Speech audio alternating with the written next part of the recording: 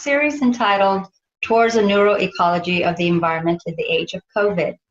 My name is Kris. I'm a professor of architecture and I focus on neuroscience and architecture. And I'm affiliated with ANFA, the Academy of Neuroscience for Architecture in San Diego. I will be moderating today's session with Neuro-Ecology, and I'm very happy to announce our guests today. We have David Kirsh, who is a cognitive scientist focusing on embodied cognition, and he's a professor at UCSD as well as the president-elect of ANFA. Sean Ahlquist, an associate professor of architecture and director of the CNC Knitting Lab at the University of Michigan. His research seeks to engage in discussions of responsivity, sensory feedback, and human behavior to address the underrepresented populations often ill-affected by the complexity of our social and civic environments. And Pierre, who is currently a PhD fellow at the Chair of Digital Architectonics, Institute of Technology and Architecture at ETH. His current research focuses on the understanding of vision as a technology for architectural modeling. Our first session will begin with some presentations and then we'll move on to our discussions. So I will start and let me start sharing my screen.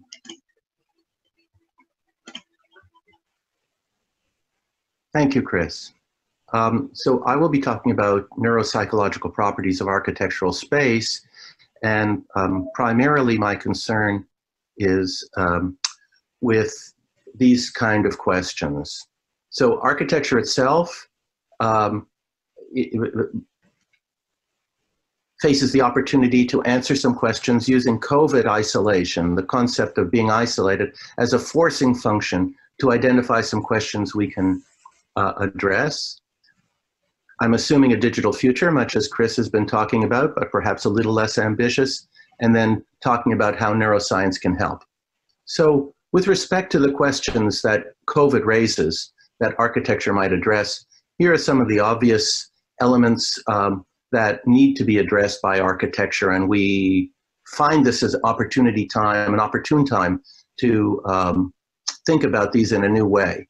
So I've just collected a bunch of ideas from the literature. The notion of spatial confinement, everybody feels being enclosed for long periods of time, often feeling trapped, especially those people who can't go out for a walk often. The space that they have feels inadequate.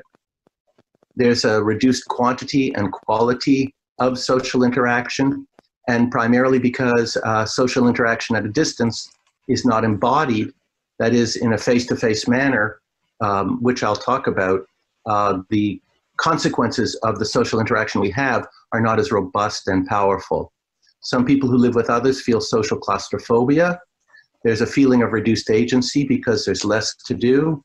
We feel we have less power. There's less control over things. Naturally, there's a distribution of how people respond to all these things. Some people may feel these things acutely, others not at all. The environment feels less rich because there's less novelty in our living situations, and what we have we habituate to, which all results in a diminished feeling of well-being, sense of well-being, and often for many increased stress. So the kind of design assumptions I'm assuming are not far off. In fact, I think they're completely present here and don't require continuous quantitative and qualitative monitoring of humans to achieve. So these are things we could do right now. We can assume that we can digitally enhance architecture, certainly surfaces in a direct way using OLEDs. So we can manipulate the appearance. We could adaptively manipulate surface color, brightness, texture. That would require some monitoring, but otherwise just simple measures could be picked up through data mining of activity. We'll assume adaptive acoustics, where the acoustics can be reshaped to define a different size room and so on. We can assume digital displays, which I would think of as entry points. So in this scene, it constitutes a kind of entry point to a different semantic space than the one you're currently in. So we can puncture geometric spaces and bring in different socio-semantic spaces.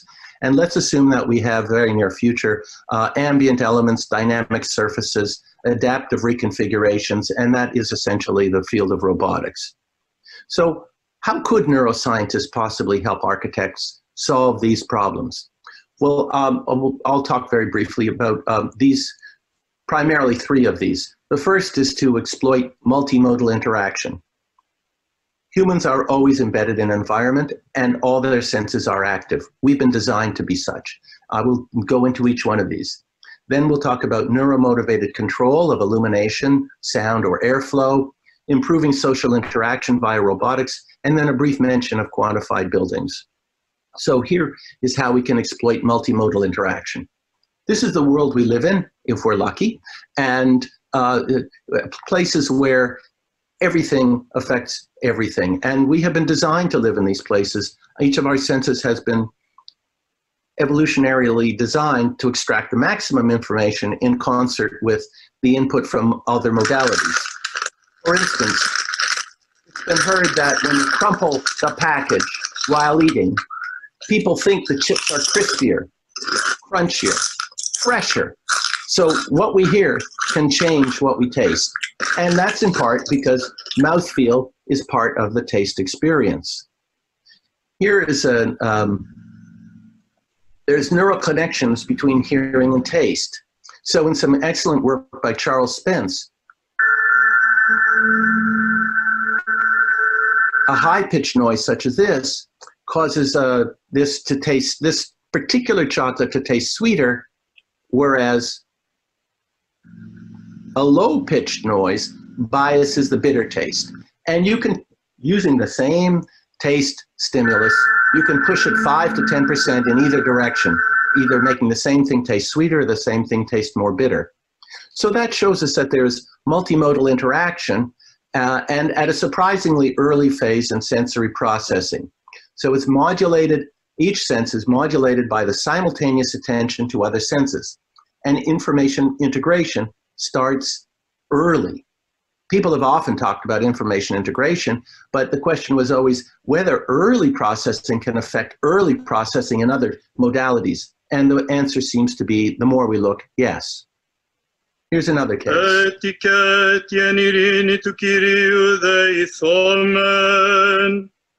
That was in a closed room, small.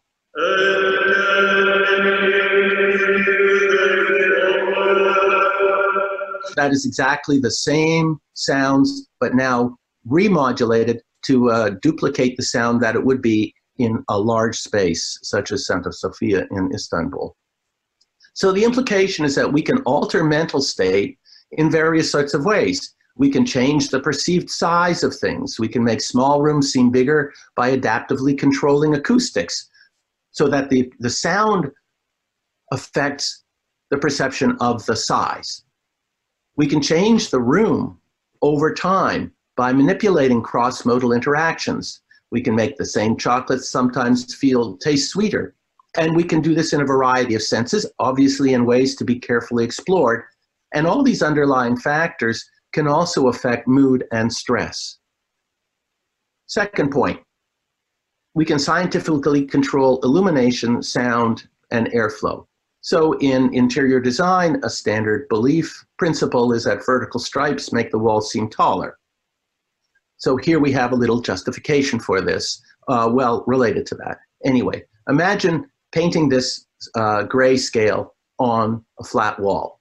There are no scaling cues to help you judge the depth and distance you are from the wall at all the different points on the wall. So I assume you would treat the wall as approximately equidistant bottom and top from where you are. Now you paint the wall with this texture, which provides perspective cues, and the texture gradients now will bias your judgment of depth, where mid-range looks further away than up at the bottom because of that textural cue giving perspective.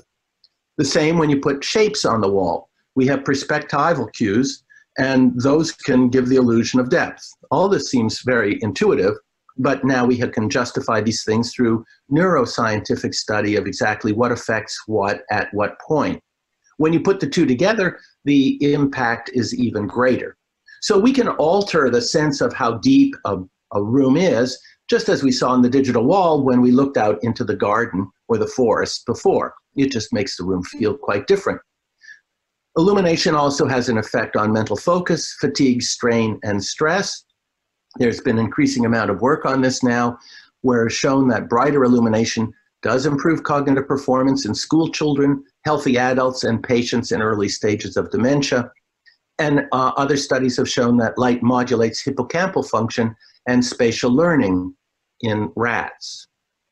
So the implication here is that we can alter judgment, performance, and subjective well-being, now again by illumination, texture, shading. We can change the feeling of what room we're in. We could alter on evidence-based methods perceptual properties so that we can improve human concentration, attention, other human performance measures. And again, we can alter underlying factors such as mood and stress in a systematic way. The third topic is social interaction. So in full-blooded social interaction, people are highly situated and they share the situated context. They share experience, they share emotions, they share valuation, they share sensory motor engagement of the space. And that requires being in the space, co-located, at least initially we think, in order to get that shared. So I'd like to talk about my work, which certainly tries to touch upon some of the topics that David has opened up, but looks at architecture a bit more specifically and tries to address the audience of individuals who have autism, other disabilities, and how environment is influential on their behavior, maybe beyond what we might be able to understand, and I think also in a way that we aren't really privy to understand. So I think that's where there's kind of maybe an interesting discussion there in terms of the tools that David had laid out in terms of understanding responses between environment and somebody's perception of it. So to be able to do this, I try to define architecture at the crossroads of these topics. So my realm is in the area of developing material research, but also working very closely and collaborating with faculty and practitioners in the areas related to neurodiversity, behavioral science, education, as well as aspects of human behavior psychology, things like this. So what I find is the challenge is this is kind of my world in which I have to navigate and able to be able to think about architecture. So moving through an understanding of structure, materiality from across a wide range of different scales, looking particularly at textiles, the machines that drive the fabrication of those materials, starting from the scale of a fiber being twisted into a yarn and then formed into stitches and textiles and so on. And the machines that bring that together in a three-dimensional form and how that becomes a structured surface, essentially what us architects might understand as an environment, creating an environment. What I think becomes challenging is this kind of precision, especially working in this area of sort of computational design and material research. The precision by which you have to act, I think, becomes problematic because of the embedding of meaning that happens in that moment. So the challenge is, how can we work through this precision but be able to create architectures that can be so adaptive as to be able to transform their meaning and avoid some of those what I think are really grand issues of dealing with, you know, the kind of architect's translation, the architect's assumption, and what is ultimately, I think, could be defined as bias about how space should be occupied, especially dealing with something related to autism, which has such a spectral range of how, you know, the symptomatology of each individual, and how that individual would perceive environment, and also how they can communicate how they perceive environment as well. So the idea is thinking about the textile as this medium in which to explore this idea. And if I can kind of borrow from an area of cybernetics, is what's called requisite variety. which is basically the idea to design a system that has so many variants to it that it has the ability to form the necessary number of states so as to handle the various inputs. So the idea that someone may come to this environment with an unknown motivation for how it wants to be adapted, the environment has the requisite variety. It has the number of variables in form, tactility, space, organization, color, shape, time, place, all these things. It has the number of variables so as to be essentially repurposed. I do want to mention a couple quotes that I think are relevant in this area. So the first from Tobin Siebers, talking about disability theory. So disability creates theories of embodiment more complex than the ideology of ability allows. And these many embodiments are each crucial to the understanding of humanity and its variations, whether physical, mental, social, or historical. Constructions, which I think he's referring to both physical constructions, as the architect might imagine, but also I think constructions of dialogue and social interaction. These are built with certain social bodies in mind, and when a different body appears, the lack of fit reveals the ideology of ability that is controlling the space. I want to follow that up with a quote from Melanie Yurgo, who is an autistic academic actually here at Michigan. We've constrained literacy and intellectual thought to a particularized domain of symbols, to a particularized way of thinking, communicating, understanding, and arranging. And in doing this, constraining. And in doing this, we exclude. So the challenge for me is how do you act through these tools of precision, but be able to essentially embrace the unexpected and do so without a kind of, a prediction of that able to happen. This is my daughter who has autism of particular importance. She's nonverbal.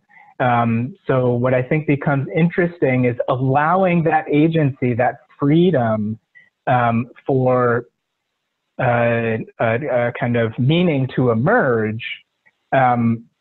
What that means is that she can then use architecture as a tool for communication in instances where it becomes extremely unpredictable, that architecture becomes a kind of fixation of oral exploration as opposed to the kind of scales of tactile exploration that you might imagine.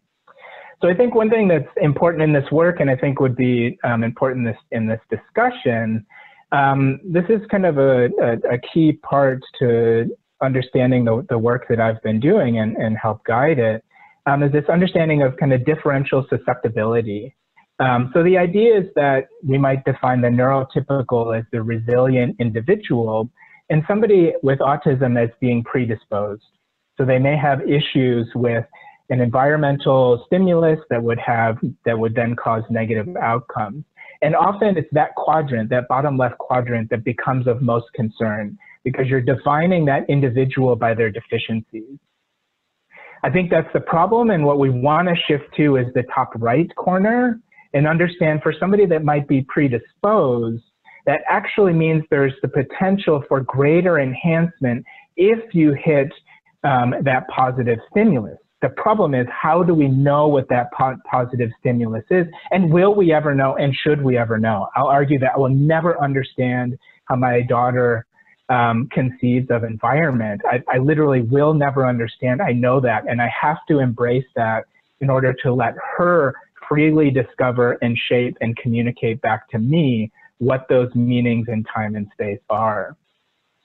So what I think is starting to happen or kind of a better understanding, and I think in this kind of age of COVID and isolation, I think is sort of starting to happen to everybody, is the resilient individual is shifting a little bit because of this discordance with environment. So because of this shifted understanding of what the meaning of the kind of forms and shapes and materials that architects often use to make and project those assumptions, those are very much changing. Now that's the world that somebody with autism, that my daughter lives in, that me as a parent of somebody with autism lives in as well. So now this becomes maybe a more kind of universal understanding. And I think the other part to understand is there's really kind of different slices to the pie. So normally the architect may think about access, and I think that's more of a kind of neutral statement.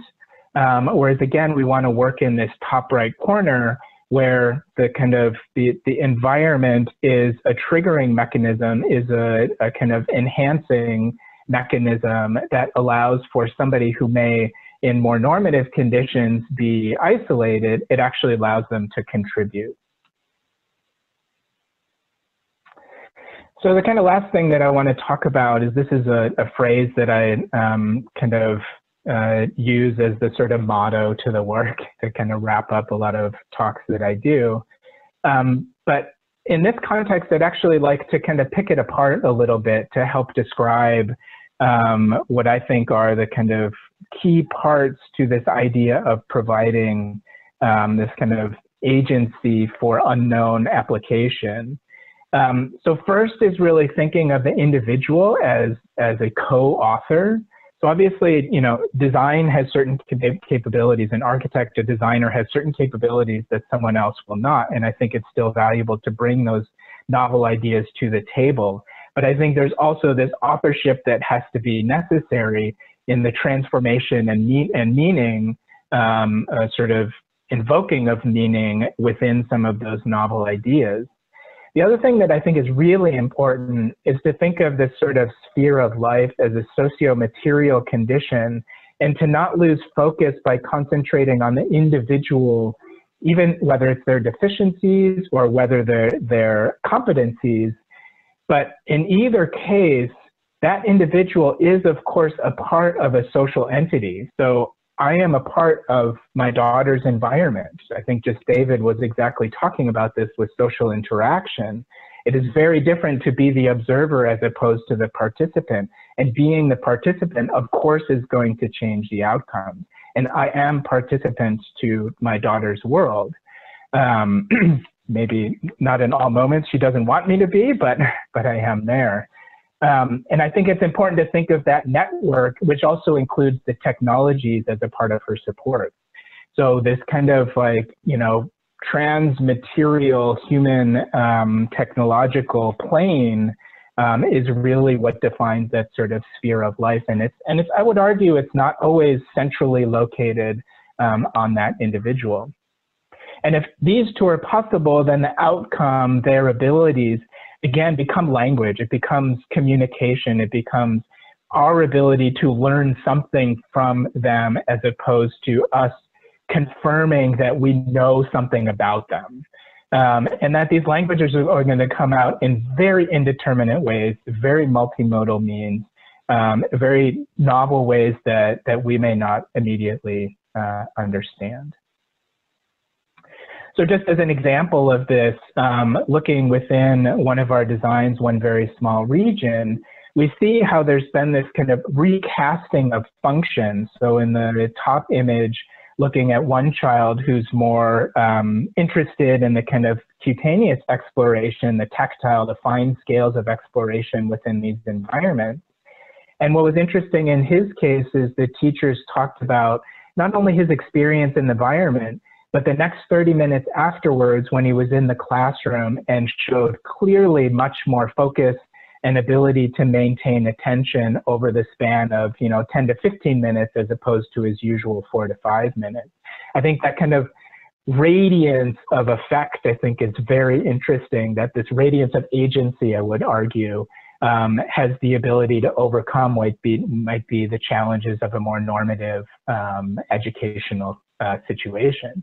And then in the bottom, that same location within this same very small environment becomes an exploration of kinesthetic behavior.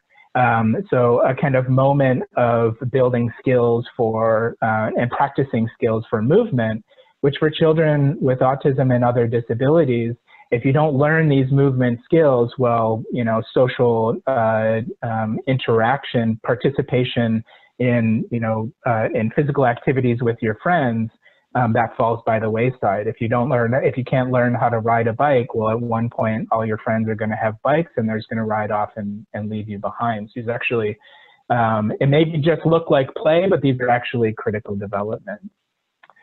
So in wrapping up, I want to say that this sort of concept of connecting authorship, this sort of technological, material, human landscape, and the understanding of communication, what I think this does is this shifts the design process out of the realm of, or beyond the realm of the architect, and it is that engagement of others and otherly motivation as a part of that design process that becomes agency. And then therefore, if we talk about requisite variety again, maybe that becomes another one of the architect's tools to understand and maybe measure a degree of inclusivity in their environment. Does it have that requisite variety of variability to adapt to this very neurodiverse population?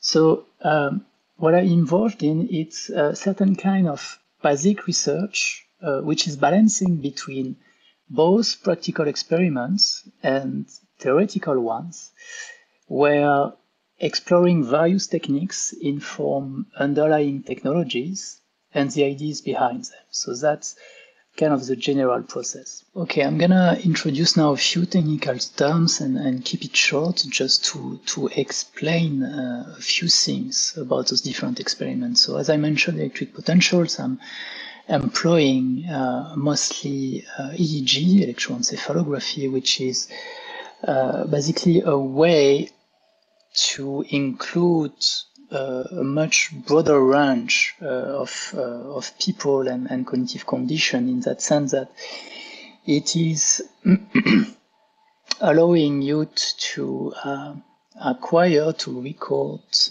residual neural activity in the form of electric potentials from the top of the skull without having, from the top of the scalp, sorry, without having to go in an invasive fashion into the body. So that way you can also employ, you can basically use participants which are not necessarily in the condition of handicap or in a clinical state, and therefore use a broader range of potential cognitive conditions, but also envision a potential broader range of applications that way. Now, most of my work, as I said, is, well, all of my work is involved into studying vision as a technology. And more precisely, it's using the idea of the gaze and the attention that someone puts into looking at something. So that helps also to define which kind of particular cognitive process or which kind of neural pattern is of interest to study. And all of that is implemented within an information and communication flow, which is called BCI, brain-computer interface, or more generally, a brain-machine interface, where you literally put into a flow of information a brain and a computer or a machine. Now, in terms of a broader range of applications, what I'm trying to do for architectural modeling is specifically trying to identify this and experiment which kind of application would make sense by conveying this kind of models. So I'm also using special kind of visual presentation as the stimulus, which are serial over time, to observe and study neural responses to such visual stimuli. So those neural responses are typically called event-related potentials, and here they are for the study of what is called visual discrimination. When you recognize a peculiar stimulus among others which share a level of self-similarity. So coming back to the example of spelling words, if you show characters, different characters of the alphabet in a sequential way, by implementing such interface, you might be able to discriminate some, one or some over others, and formulate words over time. So through the study of those various models and applications with brain-computer interfaces, I'm trying to transfer and question also in the opposite direction which kind of concern and idea architecture would be able to convey through that. Now, I think there are two corollaries between modeling in the architectural sense and what kind of potentiality can be found in the understanding of vision as a technology. And those are, in the case of this presentation, two typical examples which might be speaking more to an architectural audience because they are very iconic in the history of architecture. Nevertheless, I think they are meaningful to explain those terms. So in regards to visual perception and higher levels of cognition, the ideas of how optical information coming from a thing in the world out there is encoded to provide for indexation in relation to semantic categories of higher level may produce meaningful representation in the brain. And as a corollary for architectural modeling, there are two things which are foundational to this idea, which is about dealing with parts.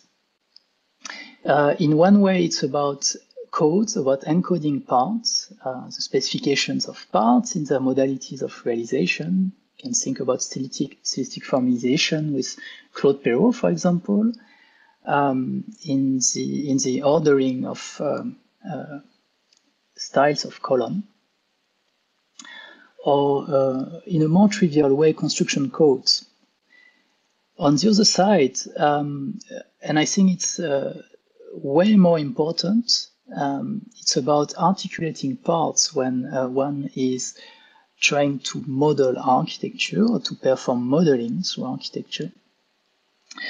Articulating parts of different kind together to create meaningful aggregates is basically what I would call a definition for architectonics. And this can be done in architecture through different logical schemes, functional, symbolic, etc. But you can take as an iconic example, once again, Andrea Palladio for this matter. Now, coming back to the experiments I'm doing, I'm gonna illustrate what I mean by trying to aggregate parts in a meaningful way with one project, one outcome, which is called Stargazer, where I was generating two columns for the from the so-called neural potentials. And you can start to understand the process that way. If you try to put non-trivial parts together, which are not expressing any kind of prior formal guidance or syntactical framing on how they should be put together to create some kind of meaning, the first thing you might want to do is just, take them, observe them, and try several times in an inferential fashion how it would make sense to put them together. And if you find something meaningful, maybe you want to formalize that into a syntactical framing. What is happening when I'm trying to embed this kind of ideas, this kind of speculation about modeling into a much more technical term with BCI, is that while I am generating different solutions of aggregating one, two, or several parts together, in a very abundant, in a proficient way of possible states, I am proposing this to visual discrimination, to a human for visual discrimination, and attribute values to those states. When those states are attributed with certain discriminated weight, they are kept by an artificial generators to produce the next level of aggregation based on those discriminated solutions. So in a way, you start to establish a symmetrical condition between human visual discrimination and artificial generation So in other words, how to start from a meaningless amassing of parts of different kind to something which is a more meaningful aggregate. So on one side, you have one column which through many iterations of training has been able to encode from an individual the visual discrimination in an iterative fashion of how to put parts together to address, to refer to the semantic category of a column. And on the other side, you have an artificial generator who learned from that particular individual, referencing the category of a column and reproduced it.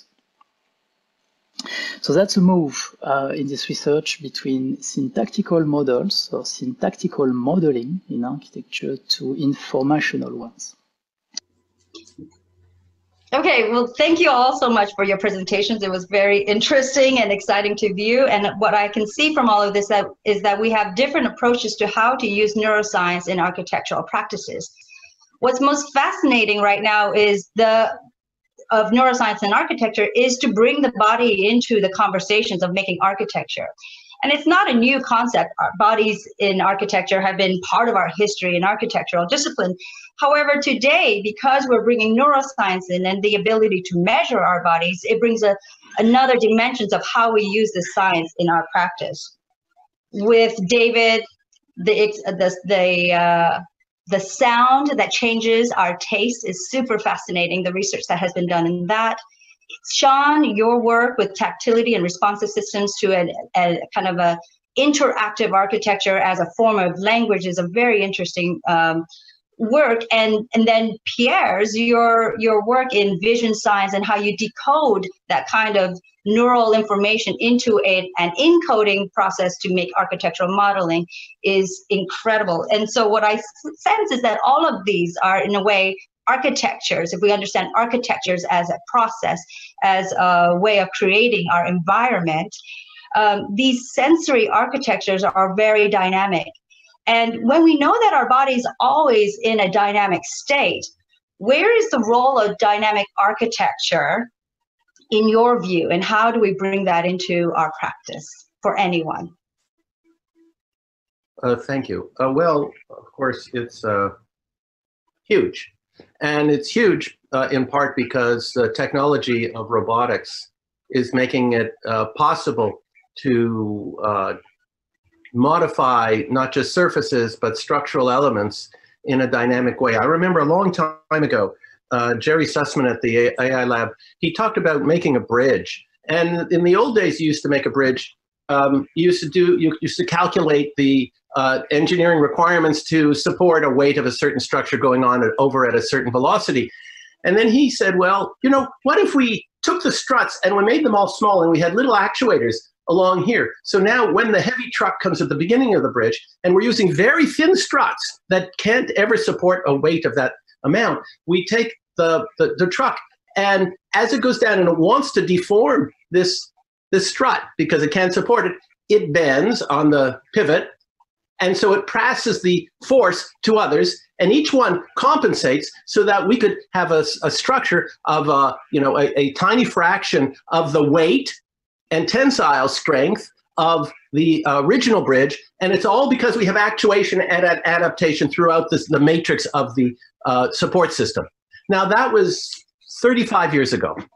Now we have some of that, but we don't see nearly as much of that. But robotics and new materials are clearly moving in that direction. So given this, assume we have all of that. Now you ask the real question: how does that affect the human relationship to the surfaces and to the activity space that people are in? Well, I think if you take a neuroscientific or a cognitive scientific perspective, you can only answer that question by looking to the various activities and meaning-making activities people are engaged in. So in the case of activities, how would you deform the surface of a kitchen?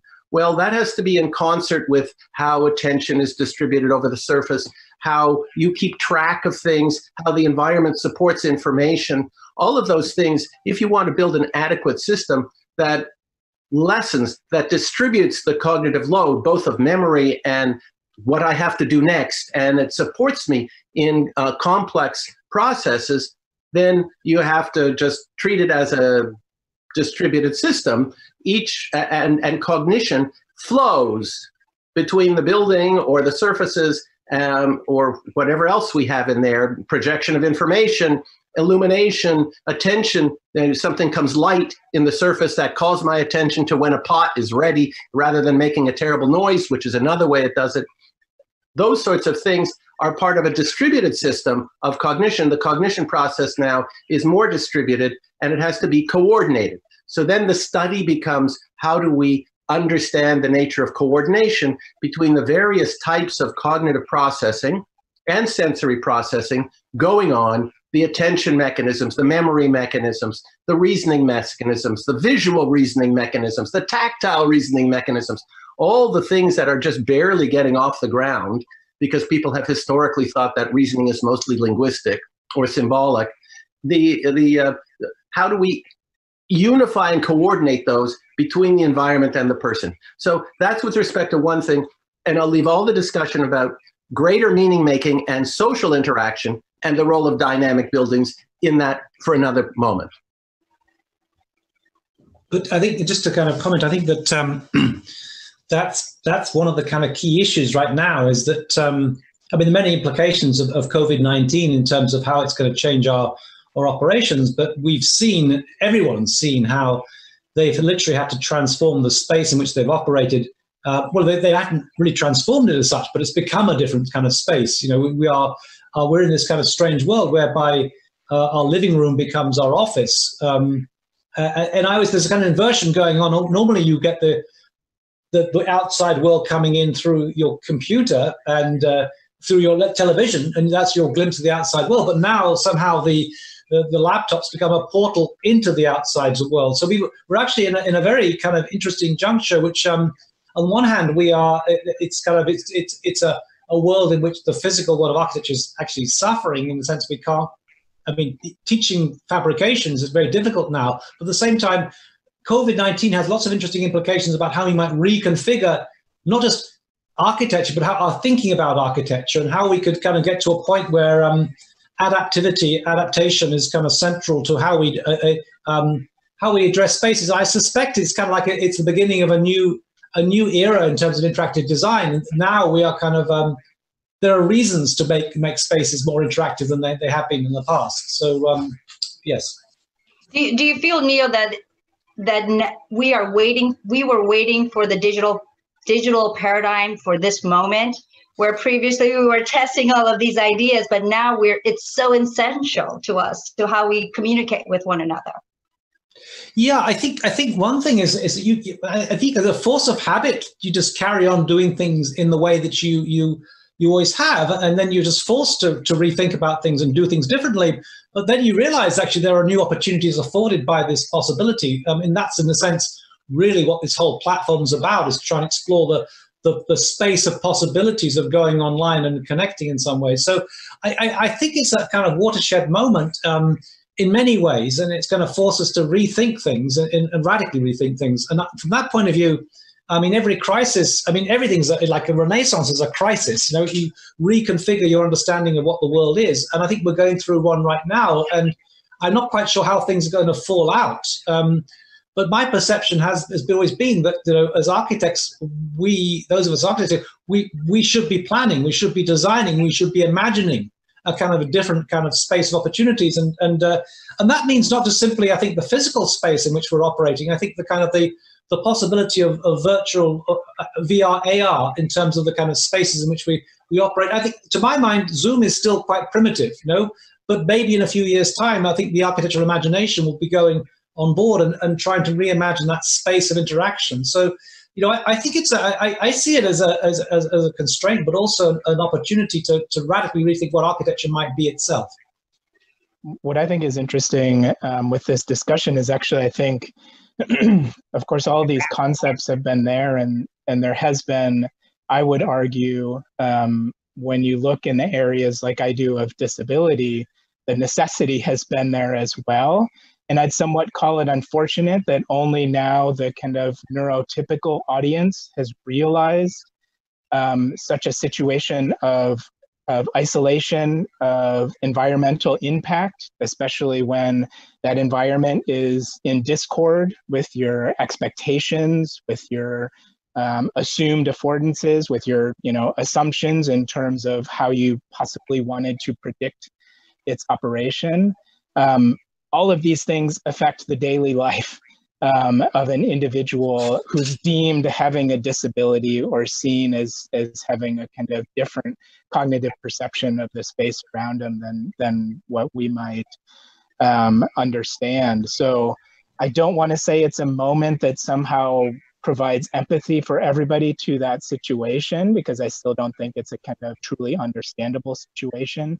But in terms of putting these tools to work, it's kind of an insight in terms of how this adaptivity needs to operate, and how it needs to, on a more, I would say on one level, individualized, but I think the other thing to consider is that it is a social condition. I have a daughter with autism.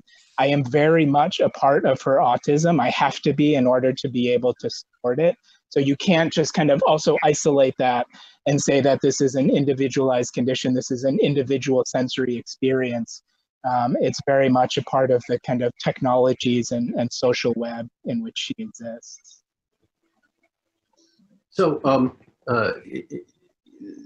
there's a general design principle, certainly pushed forward by Herbert Simon, that one way to understand systems is to push them to the extremes and see the way they break, or the way they begin to perform more catastrophically, more quickly degrade. And what's interesting, I think, about using accessibility issues or various non-standard, I'll just call them non-standard, or let's just say somewhere on the curve,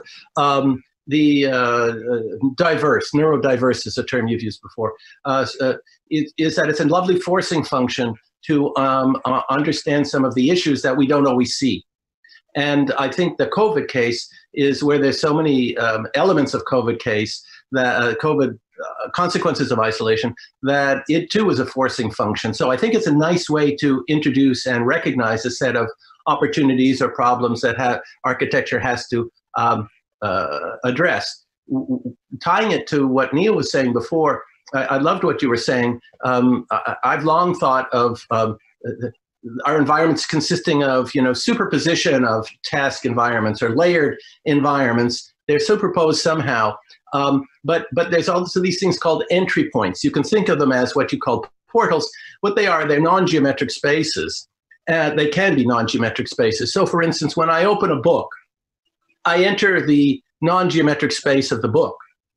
Now, when I have my computer and I'm walking through the room, so I always thought about these things. They always had a geometric location, but you enter them and then it's something different there.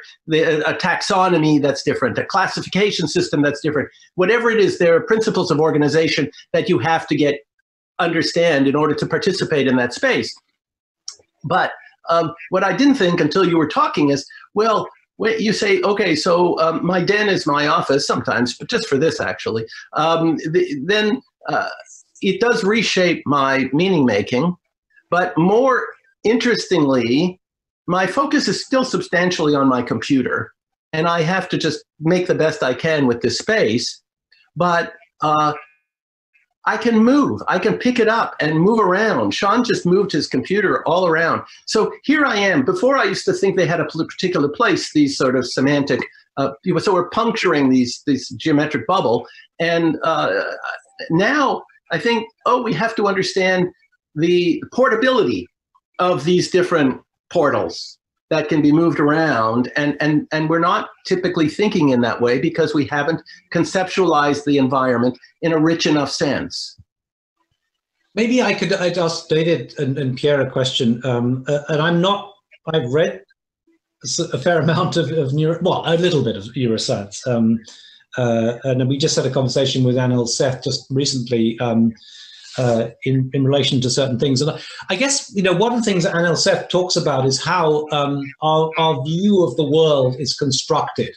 And it's a kind of, he describes it as a kind of controlled hallucination. So it's kind of like there is the world out there, and then there's this interaction with it. And I've in the past been fascinated by how do we understand that interaction has been adaptive. In a sense, we grow into spaces mentally, not physically, but mentally. You know, we move into an apartment, after a while, you feel at home there. And even in a kind of squalid hotel room, eventually after about 3 or 4 nights, you feel yourself at home. And one of the kind of issues I find is, the reason why I'm interested in neuroscience more and more is that I think what is happening is that some of the ideas that came out of psychoanalysis, which are of course suppositions. Freud supposes there's the unconscious, but doesn't prove it. So it's not substantiated by a kind of a scientific rigor. But now we're getting scientists neuroscientists like Anil Seth, who are backing up these things with experimentation, which is supporting the argument. In some cases, it's kind of corroborating what psychoanalysis was saying. But at the same time, what I've discovered is most neuroscientists hate psychoanalysis.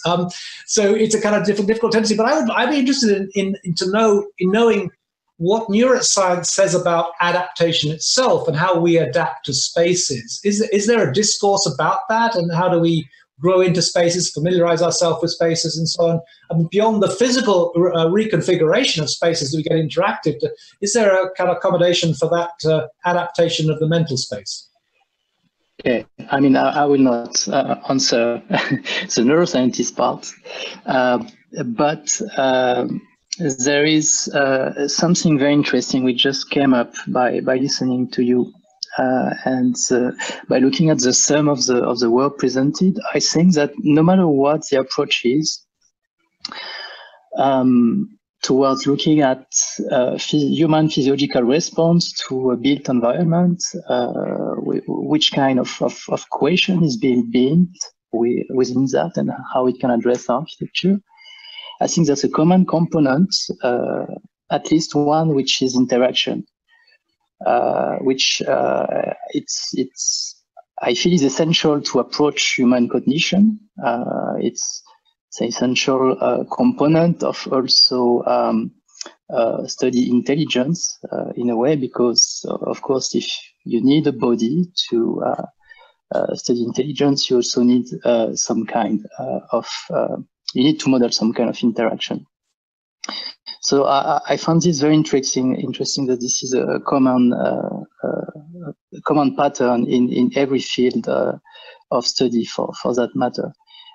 But more interestingly, there are some more reminiscent ideas of architecture which are just popping out all the time when this topic is coming around, where basically when we talk about human response to the built environment or adaptation, there is, of course, in the background, the dimension of time, which is predominant, and which also recalls to the way such dimension was extremely important in the time of Renaissance architecture, for example, in the progressive meaning of buildings or the progressive meaning of modeling buildings.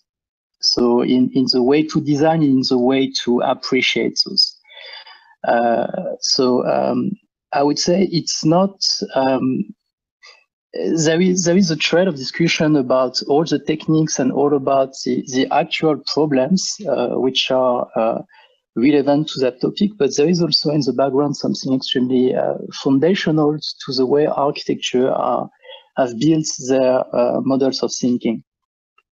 And there is also, I just recall something a bit more recent, which was an actual debate between Ben van Berkel and Harm Koolhaas, two architects, which were debating about dynamic versus generic design, like how much adaptation one should embed into a building to respond to the diversity of human activity at large. And there were also a ton of intent towards dynamic architecture, for structural design, for some more formal approaches, Kilian, Knox, all those people, and also Decoy, for example. But at the end of the day, all those tries, all those experiments never quite managed to reach a meaningful architectural point, in a way that there were always some kind of either technical limitations or a very limited amount of information it could provide to a human or back into the environment in general, as some kind of novelty or as some kind of enrichment of such environment.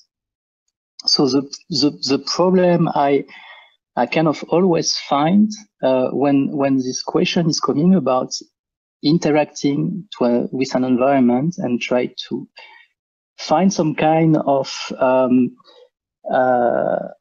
how do you say, a kind of positive adaptation between two entities, such as a human body and its direct environment, is that there is always some kind of limitation in the form, in the quality of information you can provide, in how much novelty you can embed all the time. There is always a boundary to it in the system, in the interaction you model for that.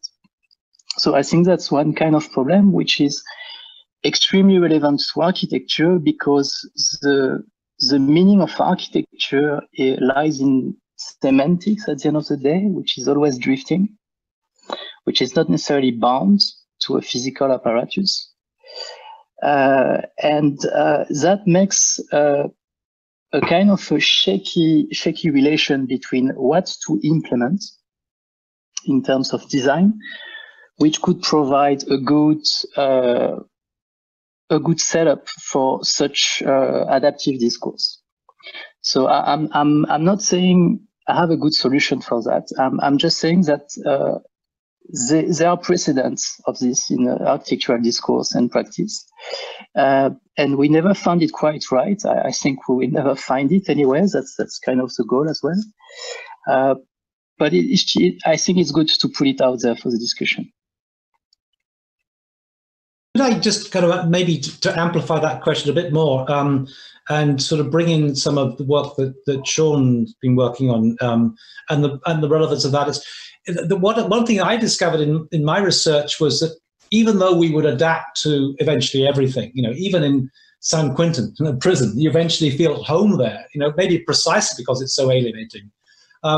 It doesn't mean to say that as architects we should just design San Quentin. What it basically kind of says, if we have this tendency to want to adapt to our space, to grow into our space, that's the role of design in a way to help facilitate that process. And there's a concept that Adorno has called sensuous correspondence, whereby a design allows us to kind of connect in a certain kind of way. And it's a kind of, the way that Adorno talks about it, it's a kind of non-linguistic notion. It's kind of very, almost like a kid, actually, like the sort of pre-linguistic, the kind of way in which we can engage, where design can come in, is not a kind of, it's a kind of bodily thing. And I'm just thinking about Sean's environments for his autistic kid that kind of allows this kind of connection in some way. So the question really is from a neuroscientific perspective, what role does good design have in facilitating the kind of adaptation to spaces? Beyond the physical adaptation to spaces,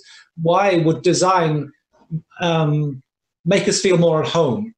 Is there, I mean, I know the psychoanalytic kind of viewpoint, but I'm interested in what the neuroscientific point of view might be on that. Is that? I'd like to focus for a moment on the original question, when you got used to your hotel room. And that's a really interesting thing, really, right? This adaptation. So the optimist, what is the environment? And the question about what is the environment is interesting in part because the way Anil would look at it, who's a radical and activist about these matters, an activists see the environment as a consequence really of two things. One is that we have change blindness. That is, things can change in the environment that we don't notice. The famous case of putting a gorilla through people pushing a ball to each other. They never noticed the gorilla walking between them because they were counting the number of bounces in the ball. And So their attention was not on the gorilla, and it was so gross that they didn't even see that.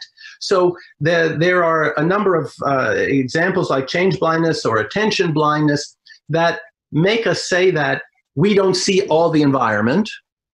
We don't see all that there is. And of course, there's tons of details we never see unless we focus on them. And you can change them and we never notice them. And then the opposite thing is we complete. So you see a little thing behind, a fragment of a word, and you complete the word. You see an occluded piece of furniture, you complete the piece of furniture. So on the basis of partial stimuli, we complete it. So we see more than there might be. So on the one hand, we see more than there is because we are projecting or completing it to the norm. And we miss stuff that's in it because we are not noticing important changes in it. The consequence of that can be overblown into radical inactivism. I'd say it's overblown. But of course, there is a lot of pushing that can happen. Now, leaving that aside, there's another big drive here that I think is really consequential, and that is the consequence of expertise and the consequence of adaptation with respect to a task. So when somebody leaves their ordinary kitchen and they have to make a recipe in a foreign kitchen, they're so much slower. They're prone to error of a sort that they aren't prone to in their own kitchen. So clearly they can't map right away their understanding of the activity space from their own kitchen into the other kitchen. And there's this long period of adaptation as you slowly begin to reshape the mappings, all the time constrained by the needs of the task. So that's not yet an open environment. Now, if you're living in your hotel room, what are the tasks that you have to perform? Sorry, I'm having trouble hearing you. Excuse me. She should have heard. I mean, what's the matter? I think she meant I'm having trouble understanding you. So I guess I want to just say this. Every environment we're in will be seen differently according to the level of expertise we have with respect to the tasks we perform. An expert does not look at the kitchen the way a novice looks at the kitchen. An expert adapts to a different kitchen in a different way than a novice adapts to a different kitchen. The kitchen is a superposition of dozens of activity spaces depending upon what you have to do in the kitchen. So that kitchen, what is that kitchen? And every time you assume the state that goes with having this task present, that reshapes the perceived affordances. I'm not saying it reshapes the affordances, but the perceived affordances, the affordances we attend to, and the discriminations that lead to affordances. So the last comment, then I leave it, is since an affordance is defined relative to an action repertoire, if you change a person's action repertoire, you change the affordances. So if I can cut only with a certain degree of precision, then I'm incapable. The environment does not afford me making cuts of greater precision. And so I can't use the knife the same way as the other. The knife does not afford that to me. So the state of the underlying state of the person, the competence, the skills, all of these things change the environment according to the environment construed as what affordances are present.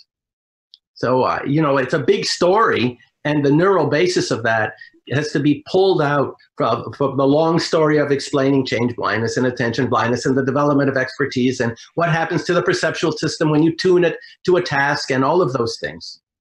And the body too, because the body has to perform differently. I think, am I trying to speak to that, but I think also what was mentioned about like what can design do about it, or what are the limits of design? And for me, that's an incredibly critical question.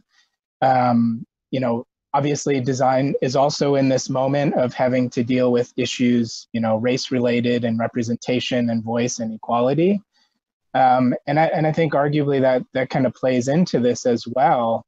I think the practice can only do so much to try and understand the context in which it puts itself, i.e. the architecture, the kitchen, you know, whatever it might be. There's only so much that can be understood. And I think the key thing is, you know, every moment, every decision you make in design arguably introduces bias. And, you know, the less informed that bias, obviously the worse it is, but is it ever going to be a fully cognizant decision that can answer, you know, every capability? And again, that's what I learned from my daughter, like trying to understand her state and make decisions for her is a very dark tunnel to head down. And I just had to make the decision that all I can do is give her as much autonomy as possible. And from that, good decisions can emerge. So for me, it is a very clear question of when can we almost stop design as early as possible and seed as much agency into what we would call maybe more the design of experience, I guess, if you want to call that. You know, physical things can only change so much. Visual things can only change so much.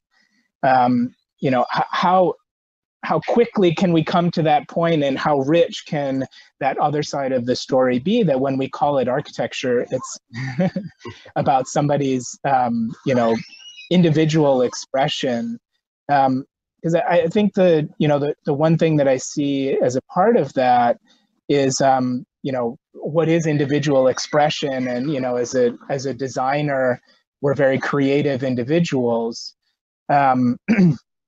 And I think in this kind of COVID moment, we try to apply that creativity, of course, to better adapt, to better understand how we can make these spaces more adaptable. Instead of the office, it's something more, it's something multifaceted, something multifunctional. And I think you're experiencing, again, what, you know, somebody who just doesn't fit in terms of their ability.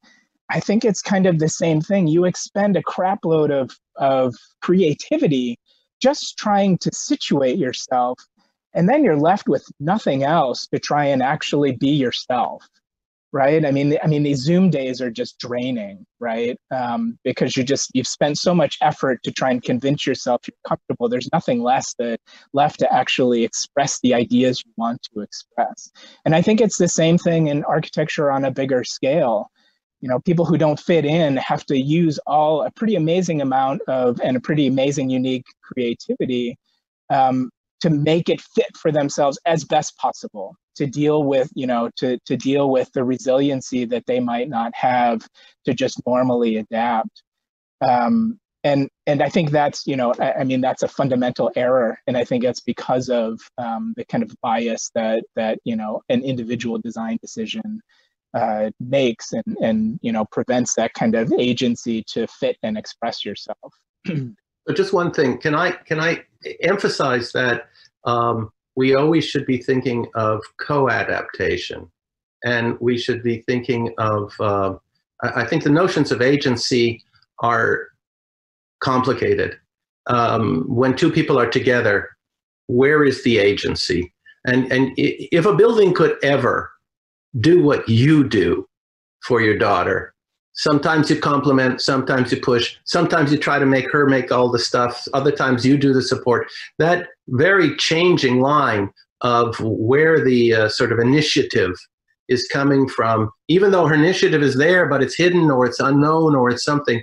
So one could begin to study the nature of people's interaction together, and then to try to draw some inferences as to how the building can co-adapt with people. It's easiest when we have a task. So how does a building co-adapt when we have a task? Then the challenge becomes, how do we classify tasks? So clearly we're engaged in a task now, but often, you know, do you call watching TV a task? You might, you always can. I think that's part of the changing meaning world that Pierre was mentioning. Over time, whatever we think these things are, I don't know if that's the right formalism to use any longer, but it really opens up the world to think everything co. I guess what really interests me is I'm intrigued by Sean's daughter, the fact that she's nonverbal. Now that, to my mind, means that her kind of communication with the world is primarily a sensuous one. Now, given the kind of this description I was laying out before about Adorno's theory that actually the way we engage with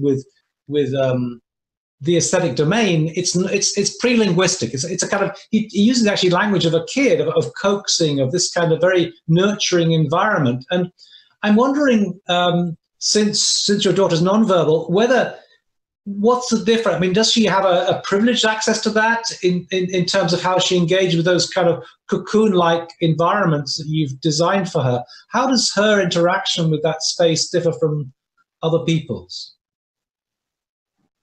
I mean, I think in terms of being nonverbal, there's I'm blanking on her first name, but a woman, her last name, Carly Fleischman. She's nonverbal, but you know, her name pops up here and there. She has a YouTube channel, and as she wrote, it means that everything is communication. So not even just that kind of like tactile interaction. But you know, it's this, you know, amazing ad hoc multimodal communication. So therefore, you know, it's a new language. It's a language that I don't know. So in terms of engaging in these environments, it's maybe my bias, but to me, it's about finding the moments that she is trying to teach me something, whether that's overtly or not. Something about, you know, a fascination with surface, and how is that fascination so intriguing that she wants to tell me about it, that she wants to, or have me participate in it to feel it. So to me, kind of, it becomes a point of communication. It may be overreading that she's trying to communicate something, but when it is everywhere, then you're trying to pull, you know, whatever you can to try and build up what is that, you know, what is that curriculum, what is that book that would define her language. Yeah, I guess, I mean, what we've discovered, there was a young, I forget his name now, but a few years ago, a young 7-year-old kid who was autistic, who had the most incredible capacity, this is back in the UK, to draw by memory of some from images and things. And I think what we're discovering is that, I mean, so autism and Asperger's being another example of a way that Greta Thunberg is apparently Asperger's. I mean, right. She clearly has a really astonishing capacity. So my interest is kind of like, you know, even though one might be cognitively impaired in one domain, is there an enhanced receptivity in other domains that other people don't have? I mean, that's the kind of, it is in the presentation. It's called this differential susceptibility graph. And us being, you know, the neurotypical being defined as resilient, and of environmental stimuli can be essentially managed, right? Or we have the ability to be able to retrain ourselves to it, or change it itself. Somebody who is maybe more predisposed, often what happens, because, you know, when you call disable, you want to just pinpoint the deficiencies, right? So often when you say somebody's predisposed, it means, you know, loud noises, big spaces are too overwhelming, and you know, they have to retract, they're withdrawn, so on and so forth.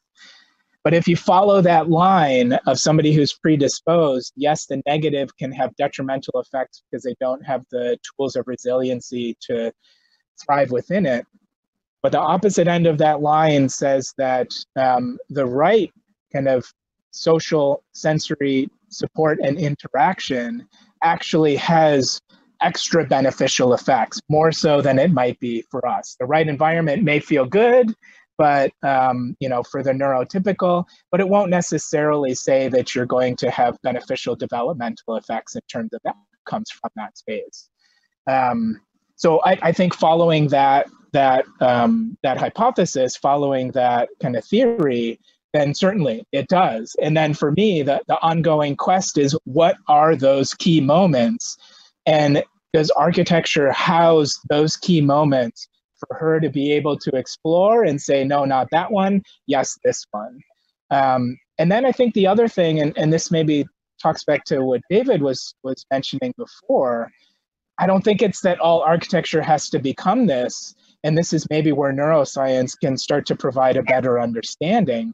How much of a kind of agential architecture, an architecture of agency, of what sampling do you need of that to provide more of an equality outside of the neurotypical and sort of the bias of who's been authoring that space? To me, that's kind of the sort of meta question. Can everything be smart and responsive and changeable and malleable and transformable? It's just how many moments have to be that way, and how variant can they be in order to be defined as truly adaptive and spaces of inclusion and equality. Yeah, that's pretty provocative, because thinking about personalization or customization of a space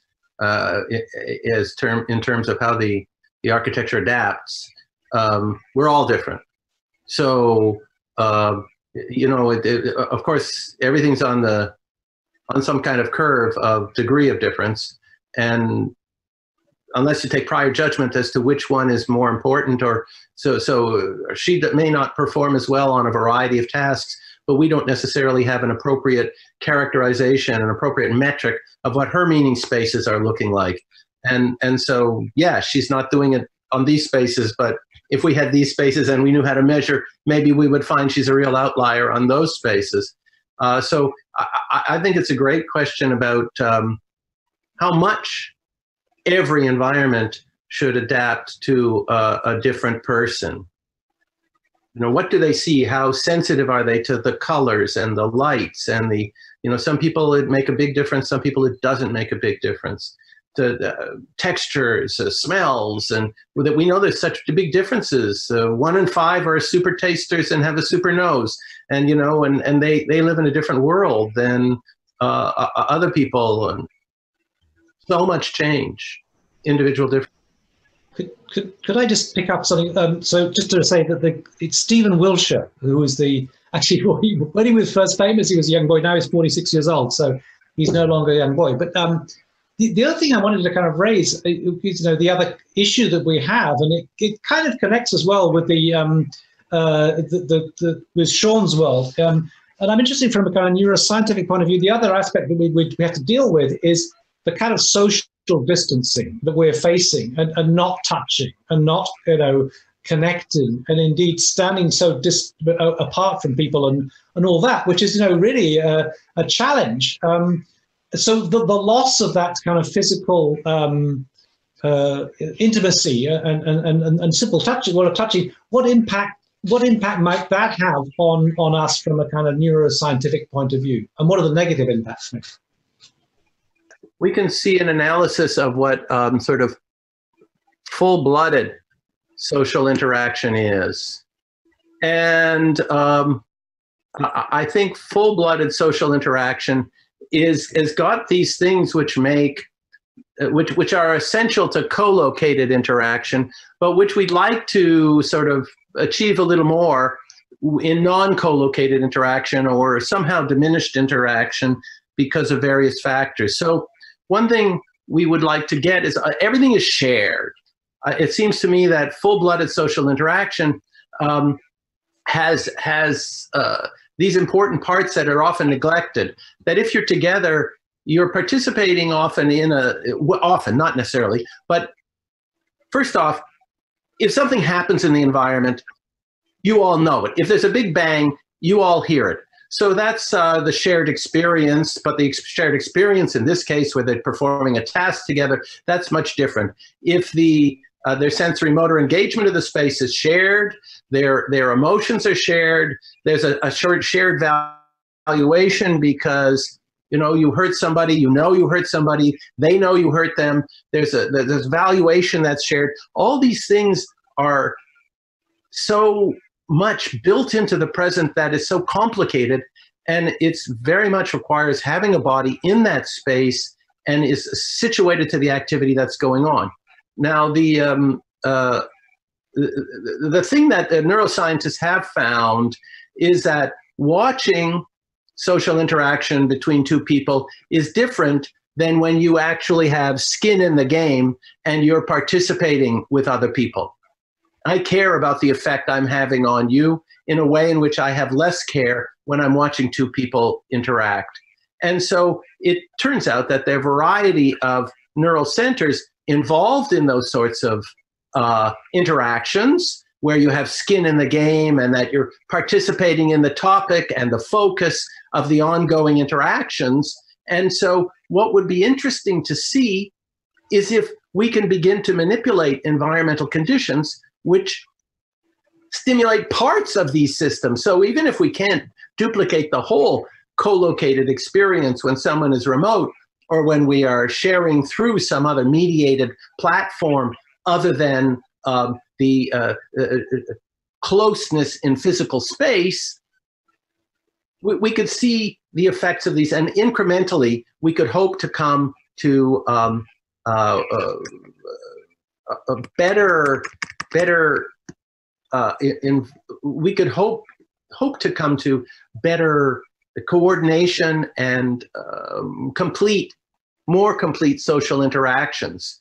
So I think that's the great promise of neuroscience and cognitive science, but in this case, it is even more neuroscience and cognitive science. Socio-neuroscience has got an opportunity to introduce understanding of small manipulations to the environment, which could have outsized effects. So I've had limited experience with VR, I mean, many years ago. And then recently, I had a lovely experience where, I'm sorry, I can't attribute it to the graduate student who made this, but it was at the Bartlett. And we put the VR glasses on. We were in a smallish space. And the VR world was utterly, completely different. Like you were going to walk through this across a bridge and then you're going to wash your face or you were going to get involved in something and come around. And in fact, you were really just perambulating in a narrow circuit, but in VR, you were moving quite a large area. And then there was water outside. So when you splashed it, you actually saw the rest of the whole universe there, the actual environment. And it seemed remarkably real. That when you take off the glasses, you felt, oh, wait a second, I need a moment to adapt to the mundaneness of this environment. You mean this really environment, this 15 square feet was actually that large space I was wandering around? So how do we make sense of that? Because you're giving people the visual input, periodically you're giving them the sensory, they are walking. The fact that they're walking like this is less important than the fact that they walked that distance. So that's overriding the sense that I turned or something. Although you register these things, so she was clever in how she did that. And you get the water, so there's all this completion going on because we have sensory modal we have modal interaction that is not exactly the same as it would be in real life. So some modalities are swamping with a little hint from the outside, say the water, and we can get the whole visual experience of being in a fountain. And so that is a fundamentally neuroscientific question, how much you can change a person's experience, giving them a certain sense of something. That's like the enactivist view, by actually only giving them a fraction of something over here, but a lot of, say, vision and a little bit of feeling of the water.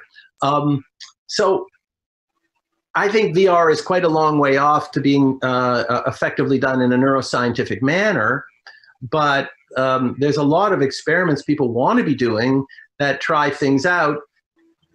Obviously, the future is going to be filled with it. I just hope that we don't have to wear the AR glasses. It's got to be more in the environment in natural way. David, can I pick up that there's something, maybe the domain of VR and AR might have an advantage. I mean, one thing I've noticed, and it's come up in a couple of talks already, this format actually is surprisingly successful in the sense that people are much more forthcoming with their comments than maybe ordinarily they would be. The analogy I made before was in the Catholic Church, they have this thing called the confessional, and you can't really see the priest. There's a screen, and you go along. I mean, I haven't been to church for years, so but you go along and you confess, and then you get whatever. You get told to say certain prayers.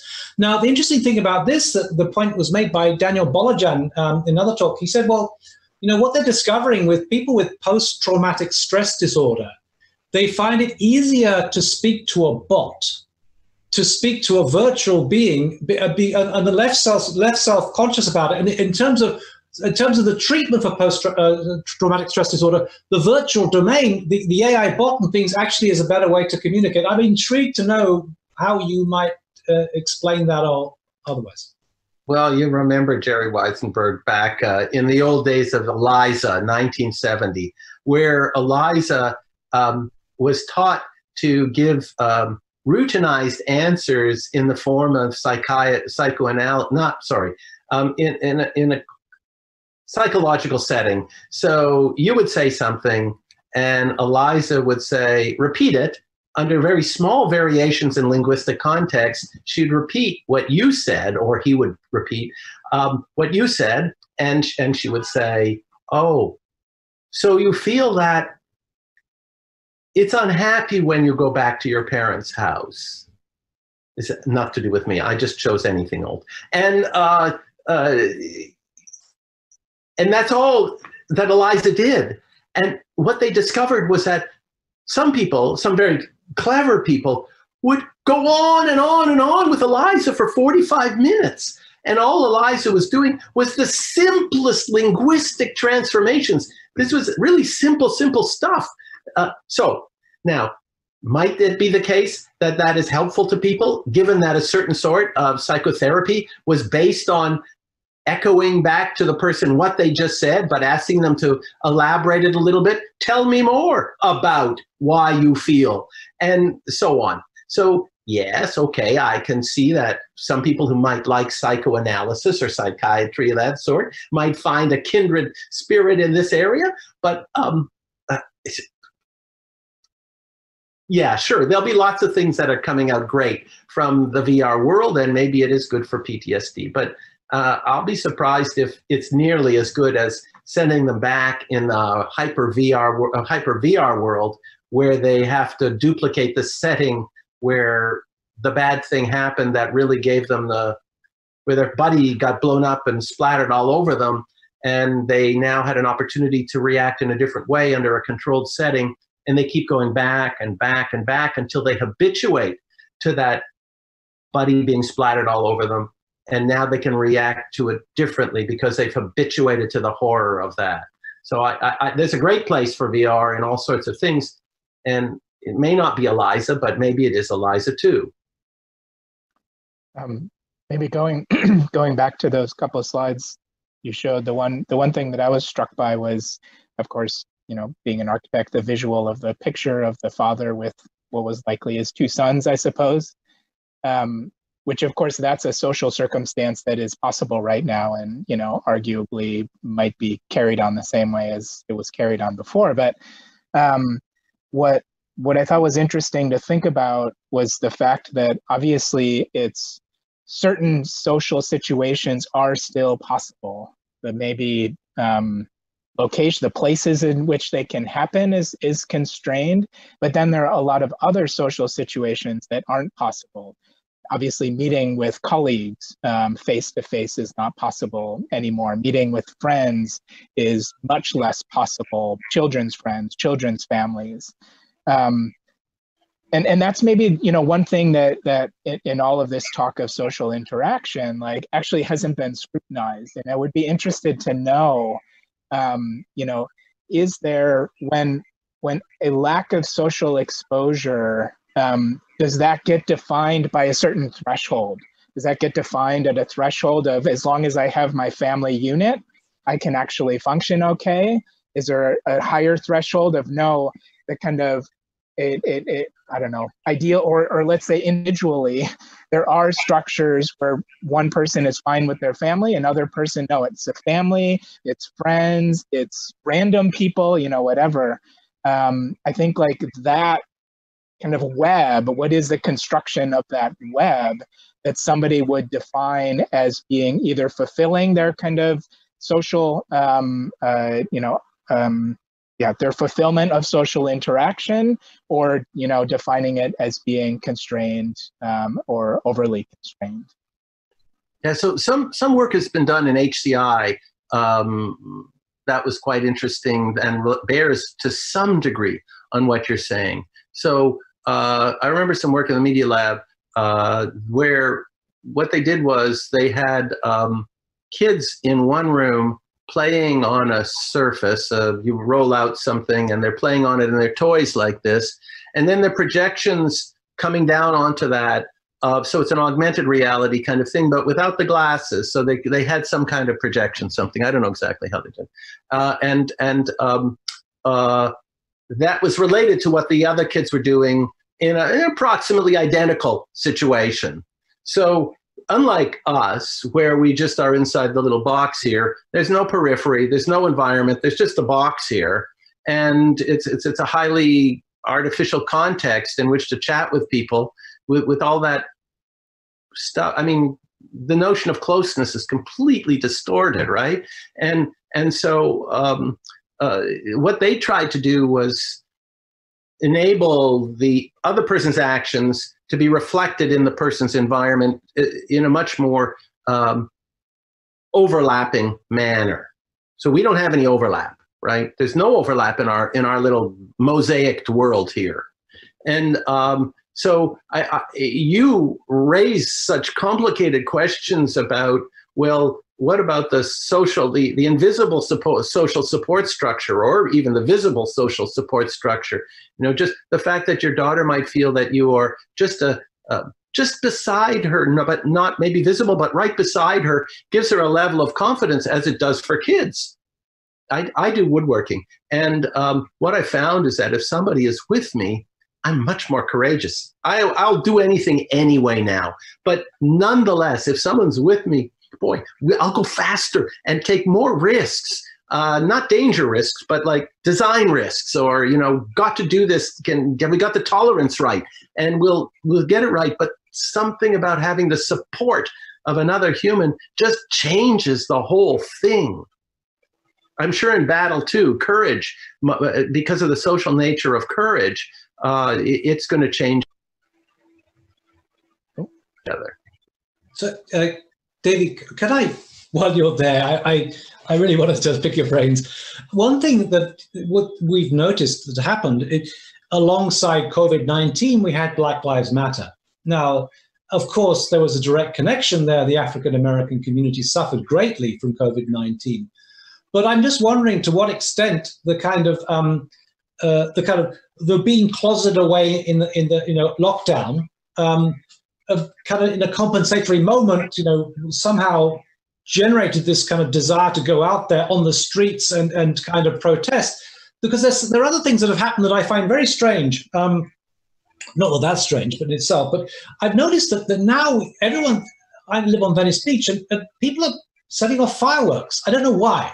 They're literally all over the place, all the time, fireworks. And is there some kind of cognitive or neuroscientific explanation of a kind of compensatory mechanism whereby we could explain this kind of group movement and fireworks and so on?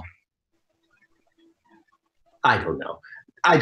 I mean, we do know that when you think you are not doing anything, there's a sort of underlying ambient state going on, and it has a certain stimulation structure, and but there are things going on when you think you're not doing anything. Okay, so whenever you look at the sea, whether it's rough or whether it's smooth, it's something, and there's still something going on in the sea. So the brain, we know. I mean, I don't know a lot about the brain, but we know that much. And now, why people would hanker for stimulation? One thing is that it's outside. So fireworks are outside, and I'm sure the effect of fireworks outside is much greater than the effect of watching fireworks of equal volume and equal resolution on your screen, TV at home. So it could be a distributed social engagement, because you do know that other people are seeing it too from their perspective, and it is a kind of social act. that performance, it's a performance, it's a live performance, it's physical, it's out there, and you kind of have a relationship to it. I mean, it would be wonderful if you could hear other people say ooh and awe with the fireworks, and maybe you can, I don't know, or even in your house, or maybe the neighbors. That would be a social engagement mediated by this outside thing.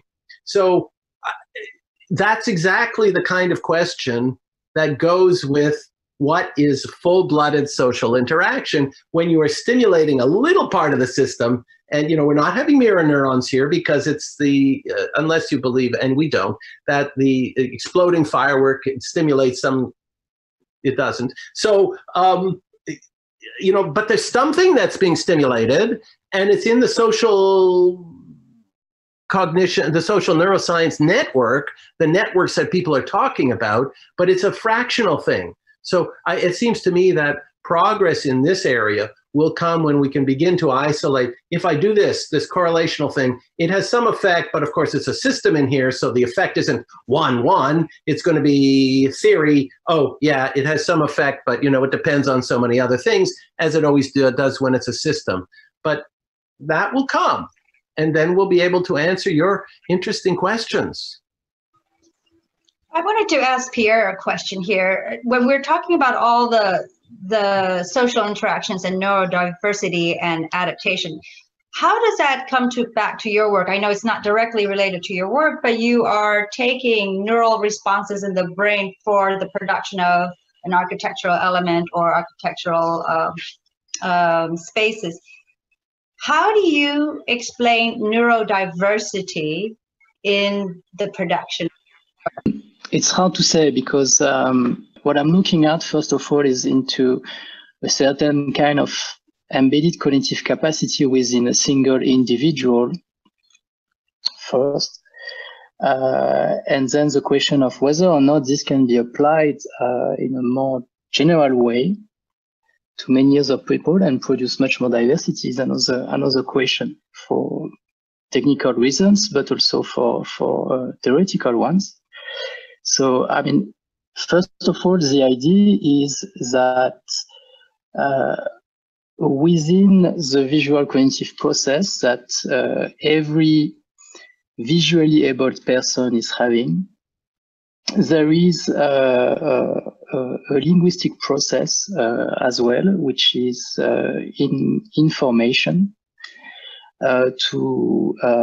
which is in formation over time to produce meaningful representational content. So what is going on with the kind of experiment that I'm trying to do, and there is interaction because there is visual feedback, and an adaptive one is that through those brain-computer interfaces, one tries to map certain kind of values which are indexed to semantic categories. So that's how it works very roughly.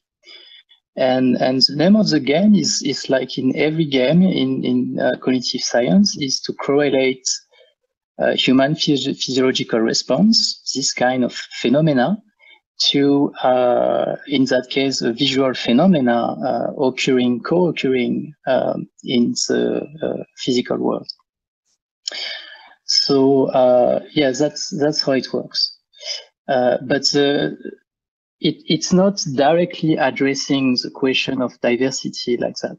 What it is trying to do is to define a way to form things over time, which might reinforce certain concepts through the formation of through the indexing of semantic categories, which might not need any kind of pre-specific framing, pre-specific syntactical framing. In that way, it may address a more diverse range of formalization of representational content.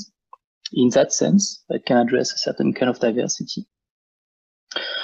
And also in a way that there might be a virtuous, some kind of virtuous loop between what is the kind of capacity one may tap into human cognition or this kind of modeling of intelligence found in humans through the study of vision, and the capacity of a machine, of the artificial modeling of intelligence into re-encoding that capacity and reproducing it in a very abundant fashion. So that's basically how it works. So, oh, I'm sorry. So I'd like to tie this to have Sean give a reply here. Yes, Sean, you can raise your eyes. To give Sean a reply to that in the following way. So one of the big differences between the approach that was spawned by situated, embodied cognition is that there is room for the non-conceptual content. So non-conceptual content is non-linguistic content. And what it means, and it's not necessarily shared content in the way in which typically, if it's language, it's public. And if it's public, it means that we can share the same notion and triangulate through reference on the same thing. Now, when somebody says, where is that sound? This is interesting because I don't know if it'll work for you. So I go like this. What does my knowledge of where the sound is, what does my knowledge consist in? Now, if I had conceptual knowledge, my knowledge would be an objective formulation of where the sound was. But I don't have an objective conceptualization of where the sound was. I could have my eyes closed and I wouldn't know even how big the space was. And yet I would say that the sound is over there. Well, okay, it's over there. And I go like this.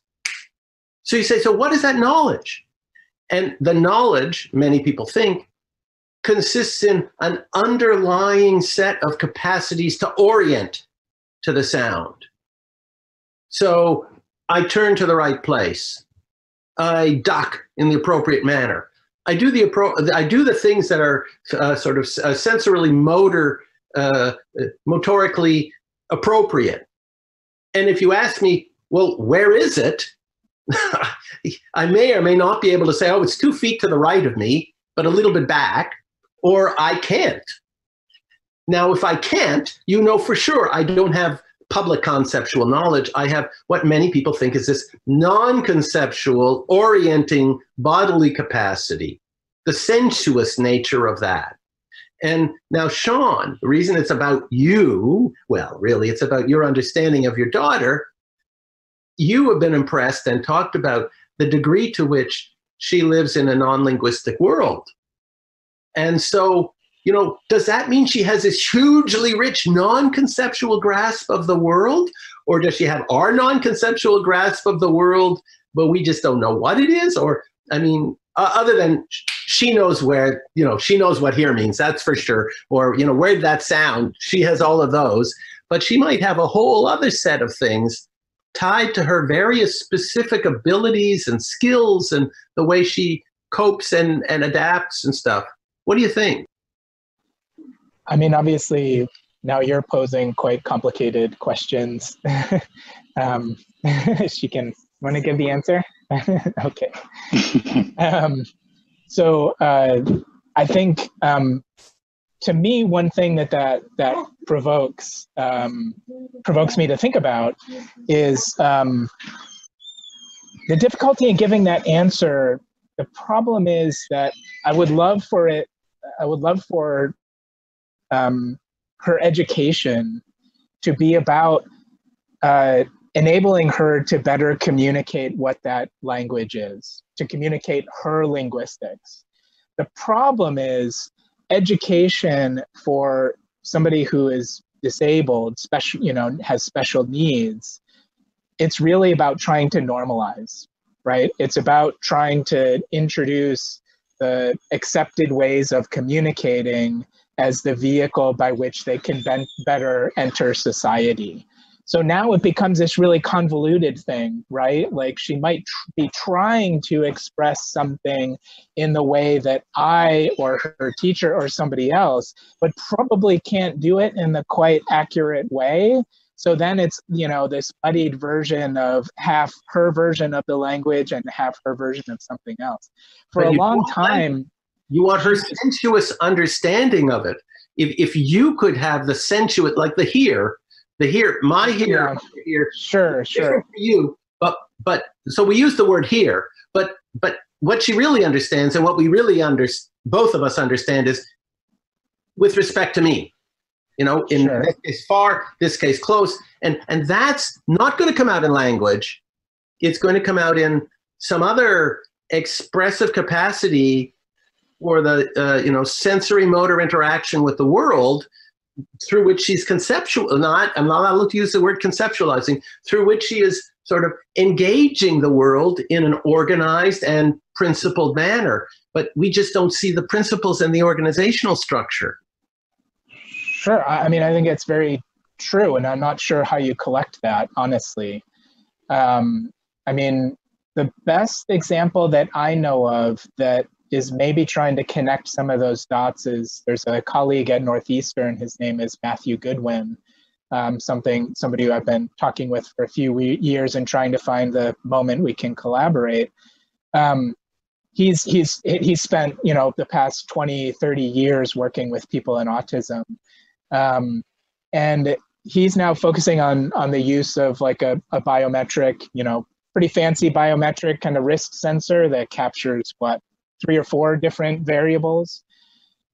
He's trying to see if you link those 4 variables together, can you find the precursor moment by which something in a child's environment has changed and is about to trigger some sort of negative behavior, some sort of negative response, some sort of, you know, reaction to somebody in their context. So, you know, he shows an example of a child who is sitting somewhat quietly. You can see they kind of want to be left alone to a certain degree, but, you know, the longtime therapist that he'd been working with and had a good rapport was trying to pull him out of it very slowly and respectfully, of course. And just up out of nowhere, the child kind of sits straight up and whacks him across the top of the head. And you know, now these things quickly escalate, right?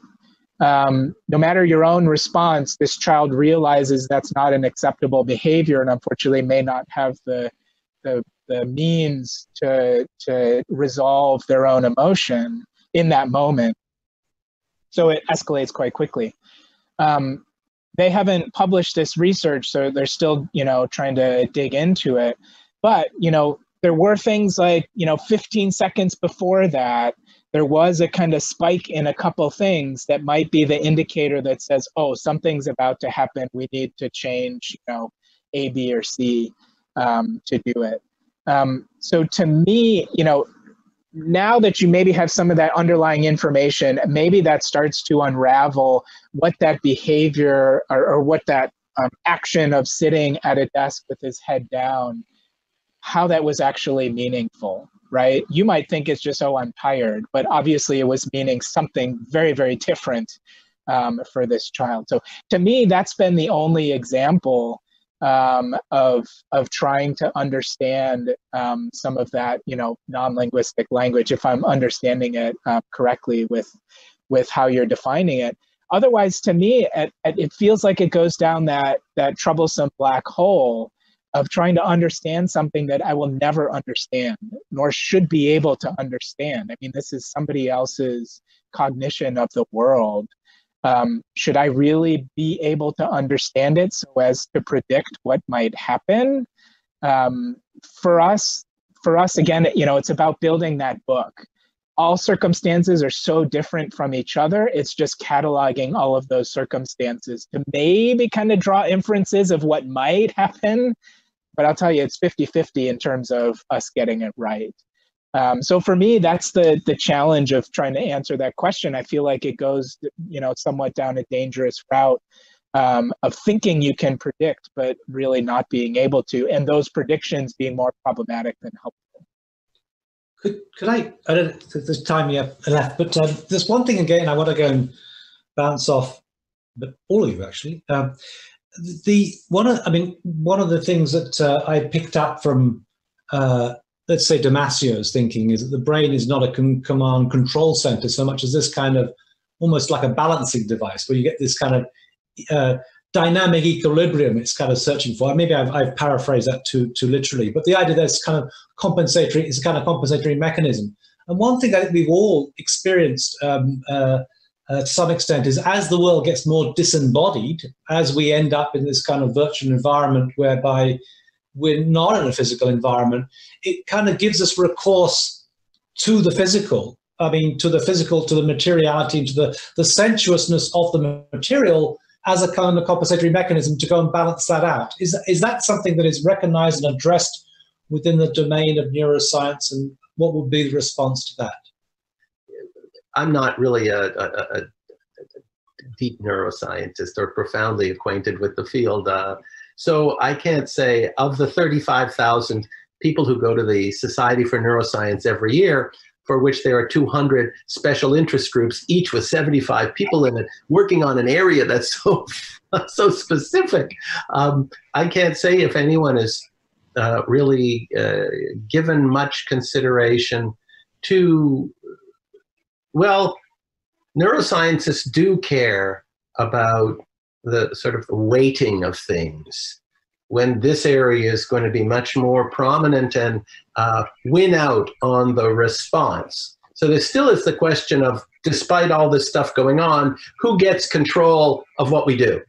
Because it's the end of a long chain, right? There's a lot of competing urges as to who should take control, and there has to be some adjudication of, there's only one thing you can do out here. So it has to find its way into the action repertoire, a selection of the action repertoire.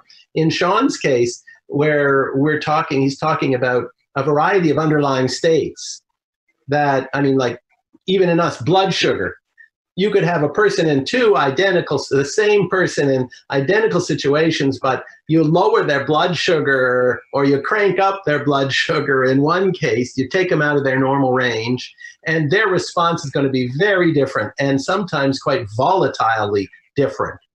So it happens to us all, and we'd like to think that we run through this rational system, but then there are these underlying factors. So there is plenty of work on neuroscientists interested in underlying factors that affect the ultimate choice of an action. But how that plays out in Damasio's theory, I can't say anything to it. And you're saying that, looked like a cognitive factor, the reduced physicality of the environment or the reduced social dimensions of the environment. So that is going to drop it down a little bit. Therefore, this other stuff is going to be valued higher. This cost structure, the benefit structure, the way to operationalize value system over a complicated, I have no idea.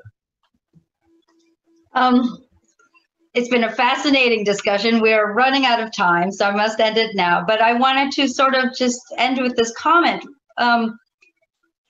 For a long time ago, we've been talking about generative architecture, those of us in digital design. And I recall talking with Manuel de Landa about 10 years ago, and he was moving away from looking at generative ideas towards the word capacity. And I think capacity is a term that I've heard many times now, and it's a kind of a term that's going to come more and more. The adaptivity is equated with capacity, and every kind of environments or organisms have a different kind of capacity to interact with one another, affordances or such. And so I think it's the question of capacity that comes up into how we are going to think about how do we generate architecture of the future that embodies the human cognition, social cognition, and the environment, how we construct environments. So I thank you so much. This has been a fascinating question. Oh, Pierre, if you'd like to say something. Did you want to say something, Pierre? No? Okay. No, I was just nodding positively. Okay. Excellent. Thank you so much. And this is very fascinating. The Zoom is exciting, but we have to close up our laptops and then go back into our normal world. And that's just what happens. So thank you all. Have a good day. Great fun. Thank you. Thanks, everybody. Thank you very much.